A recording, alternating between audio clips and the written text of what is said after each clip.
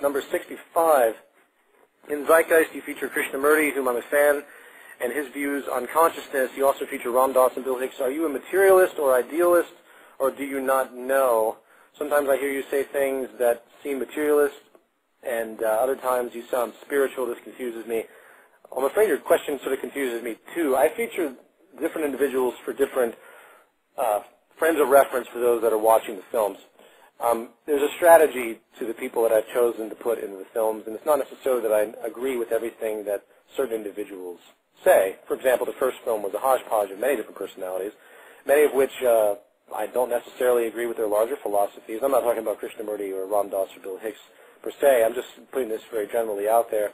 Everyone has unique contributions. There's very unique individuals like Bill Hicks that have had tremendously wonderful and acute angles on social aspects that I relate to. I don't know if I call that materialist or spiritual. I really don't understand your question, I'm afraid, because you're giving me terms that I can't relate to. But I hope I sort of made the point as far as why I use those individuals. There's a benefit to certain attributes that they talk about, but it doesn't mean that I support their larger philosophies, if they even have any. Some of them I don't necessarily even